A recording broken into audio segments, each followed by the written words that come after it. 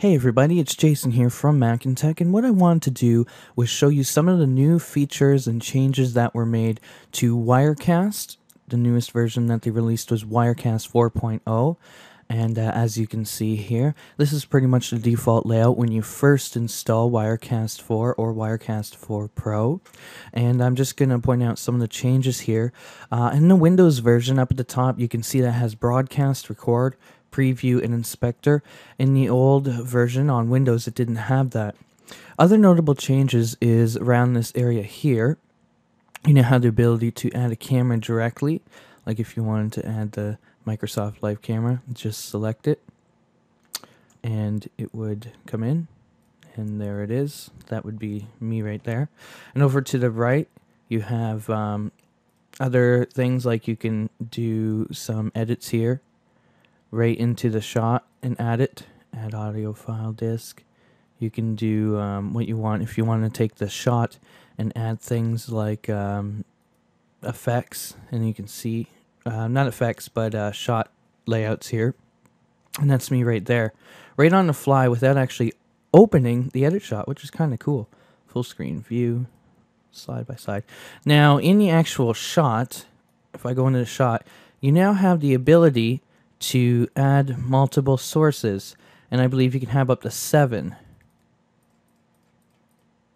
Yep, that's 7 different sources. Before you could only select so many, up to, I think it was 3 sources, and then with foreground background you could do up to 3, 4, 5 sources. But now you have the ability to put up to 7 sources, lay them out wherever you want on the screen, and things like that. Just pretty good. Also up here, there's a few things in the menu that's changed. For instance, before, when you wanted to set the aspect ratio of your broadcast area, which is right here, you had to go into the preference. Now it's right in the file menu, aspect ratio. You can select what you want right on the fly right there, which is pretty good. It's 480p. Other things you have up here in the menu bar is you have show source settings. This is new to Wirecast 4.0. It allows you to bring up the source settings right there, and you can do things like changes. There's my back camera. There's the ceiling camera. And you can do things like change your capture device size.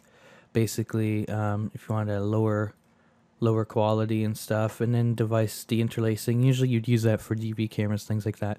You also have the option to add pipelines, scoreboards, and IP cameras. Now these are features that are available in Wirecast Pro. I'm just going to give you a little look here. With scoreboards, if you have Wirecast Pro, you can actually set what you want for scoreboards and put them anywhere on the screen. You can customize the look of it. You can also put in fields up to 4. So if you wanted to have a bunch of fields with their names, keep track of scores, put in names, you can change the look, the background, things like that. And then when you have that, what you can do is in your shot, I'm going to put my shot in here, and I'm going to add QuickCam Pro 5000 here. I'm just going to reset the position. And then I'm going to go, if I wanted to add the scoreboards, new add new scoreboard, add untitled scoreboard. I can actually label the scoreboard if I want. I can take this, drag it down so the scoreboard will be on front. And what I can do with that is I can move it where I want on the screen. And then when I go live here, it will show up where I positioned it. Right there. This is my preview. So basically you have your score, and then if you wanted to control the scoreboard, what you can do is go back into show source setting, and in fact you can actually rename the scoreboard, so my scoreboard, whatever. And as you're broadcasting, you just make the changes right there, and as you can see in the actual broadcast, it's actually changing right on the fly. Anything you change in the scoreboard settings here will change right on the fly. Like if I decide to take something out, which is actually pretty good. I really like the new features that they have in Wirecast 4, especially in Wirecast Pro. Other things they have in Wirecast Pro is the ability for virtual sets. So if I want to do a virtual set, I can go over to this little template chooser, which is right here. Okay, so I'm going to create a new shot here. Add new video shot. Or, no, that's not it. Add, I'm going to do scoreboard here. I'm going to remove that. Go up to template here, and then you can select, you have template for, this is basically some of the older stuff that you had, but over up here beside templates you have virtual sets. And then what you can do in there is you can pick the virtual set you want. Let's say I wanted this virtual set right there. So basically you would just set for placeholder A would be the camera that you would be in, sitting at a desk or whatever, and B would be right here what you want to play on this virtual screen per se. And then this checkerboard area would be whatever your background thing is. And that's in that would be up in layer panel, which I'll get there in a second. And in fact, you can actually select things to go behind it if you don't want to use the master's layer panel. Now with a set like this, you can do things like set it that it can zoom in. And in fact, if you were to do, let's say we have this set, and then you want to have it zoom in a live broadcast like they do in the news or whatever, you just set it like that. And then we're just going to, here's your set here, and then when you go to select the next one that zoomed up, it will automatically zoom in. That's actually pretty cool.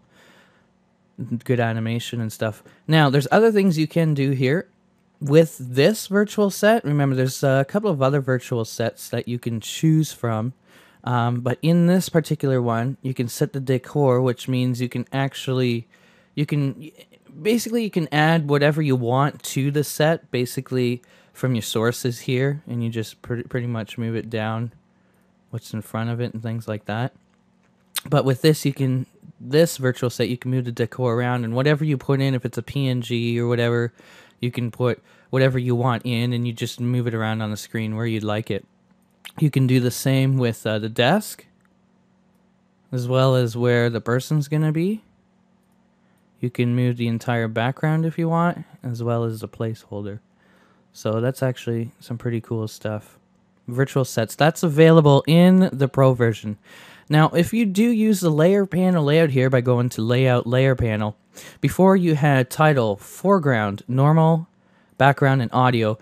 They actually have it now. Telestream has made it that you're able to rename whatever layer you want. So if you wanted like just titles in your title layer and you wanted to name it that, and you can do that. And let's just delete that for a second. Let's go to titles here. Make a banner. You can make a banner. Where do we want to go here? We want to put the text in.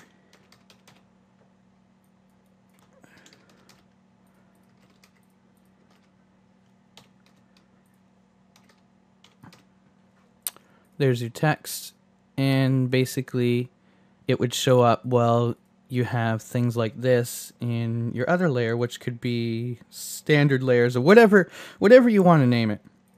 So that's some pretty cool stuff there.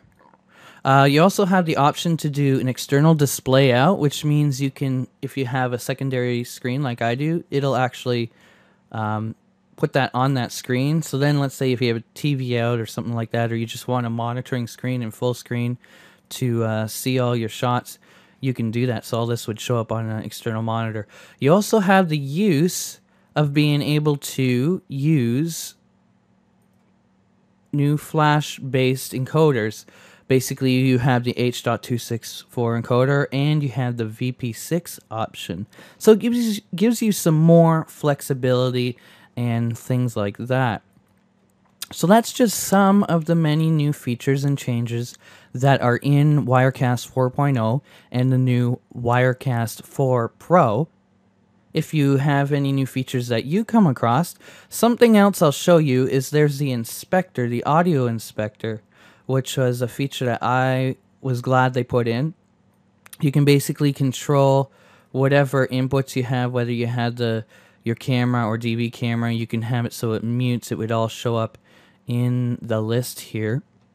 And then you can just basically have it set if you just want to use your mixer as your central point of sound, which I do, and everything else, your webcams or DV cams, all those mics and that would be muted. So you just pull it right from your input from your mixer, something like that, anything like that. So you got some more flexibility, and this is in the Pro version.